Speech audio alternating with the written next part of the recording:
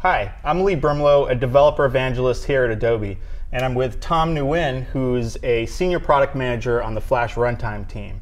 And we're here to talk about some of the great new features that are in Flash Player 11.2. How's it going, Tom? Goes pretty good, Lee. So one of the things Adobe has always been good at is driving new versions of the player. So in as quick as 6 months, we can get 80% penetration on new versions of the player. There's a new feature, right, which is going to make that even faster. Yeah, it's pretty impressive what we've done so far. So like 99% of the web has Flash Player. There's connected PCs, and you just talked about how fast the penetration of new versions is. And so actually, we're going to make it even faster. So one of the big features that we're excited about in Flash Player 11.2 is silent background updates. And so much in the way what Chrome is doing, and Chrome already includes Flash Player, but Chrome has its silent auto updates. So we're doing the same for Flash Player across all browsers. And so what it means is that your mom doesn't have to worry about like clicking an update anymore. She'll always have the latest and greatest version of Flash Player.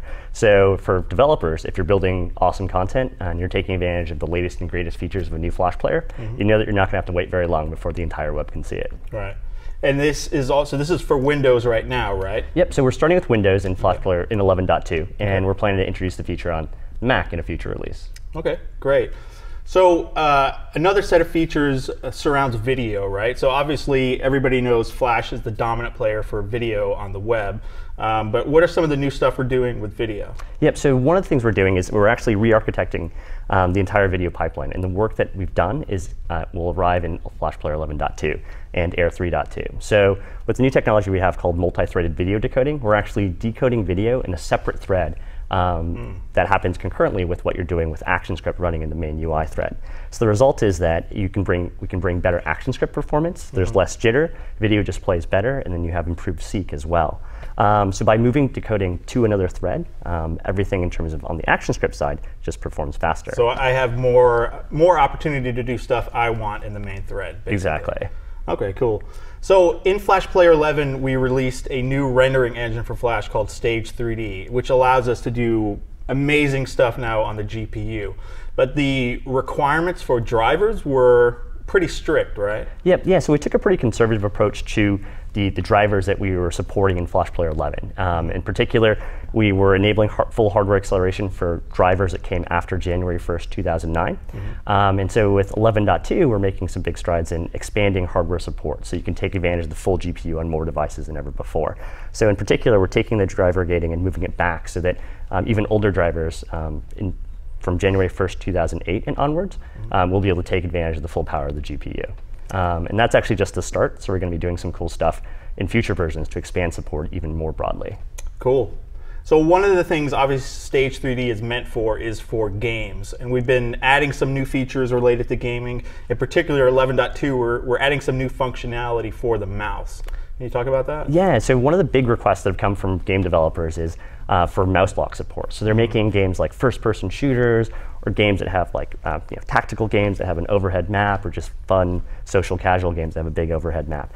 And one of the problems today is that once your mouse hits the edge of the mouse pointer hits the edge of the screen, it stops. Yeah, and you're not getting any more data. So what we've actually done in 11.2 is a new feature called mouse lock. So we can capture the mouse so that you don't have to worry about the pointer hitting the edge of the screen. In addition, when you're constantly getting mouse delta information. So no matter where the mouse pointer is on the screen, as long as the user is moving the mouse, you can get that information. So you can do do 360 rotations, or like walk around a map in 3D space, do infinite scrolling, all kinds of cool game concepts. So this is one that would be particularly helpful to actually, if we could see it in a demo, and you've told me that we have a demo of this right now. Yeah, we can show it off right now. All right, let's check it out. Okay, so here's a demo of some content that's running as if it was running in an old version of Flash Player. And so you can see Stage 3D, it's pretty cool, you can pan around, but the mouse pointer hits the edge of the screen, and we're stuck.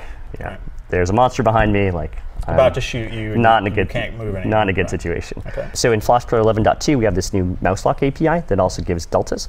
So let me just hit tab in this demo to enable the new behavior in 11.2. And so as you can see, I can keep on moving, and there is no edge. It just keeps on going. So we can do infinite scrolling. We can walk around, do a 360, do a 1080, and play like all kinds of amazing games, walkthroughs, interactive content of all types. So while we're on the topic of mouse features, we've also responded to another big request we've heard from developers. For a long time, people have pointed out, hey, there's more than one button on a lot of these mice. And so we've added support for middle click and right click, so you can actually listen to those events and respond accordingly. Oh, wow. So I can, let's say in a game, I can put up my own game menu, or I can use it to fire different kind of bullets and those type of things. Yep, exactly. So yeah, with the right click, you can actually disable the default Flash Player context menu that appears on a right click and create your own context menus or use it for anything else. So we can finally get rid of that menu. You can get rid of that menu. Wow, that's exciting. And Nice. fire missiles to your heights of the light. Yeah. Okay. Well, that's awesome. I think that's going to enable some really great games. Now, we've been talking about Stage 3D. One of the things I know people ask me every day, when is it coming to mobile? Do you have anything you can tell us or show us? Yeah. You have a tablet there. I'm assuming it's there for a purpose. I use it to browse the web sometimes and check out news. But in addition, yeah, we can show you some cool stuff. So Flash content on, here's this iPad. And we can show you some of the stuff we're working on with Stage 3D. So this is Bunny Mark.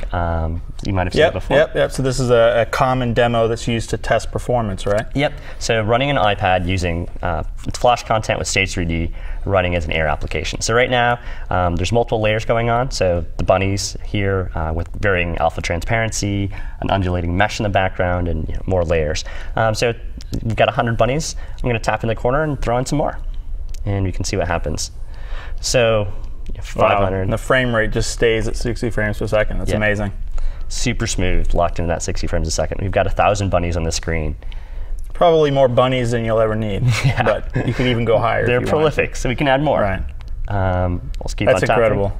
Keep on adding. And here we've got 3,000 bunnies on screen playing at 60 frames a second on an iPad. That is unbelievable that we can get that type of performance now with Stage 3D.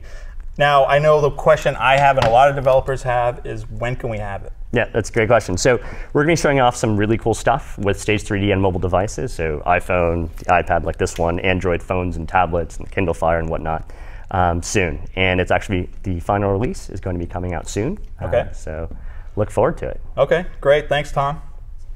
All right, so that's it for the new features coming in Flash Player 11.2. Thanks for watching.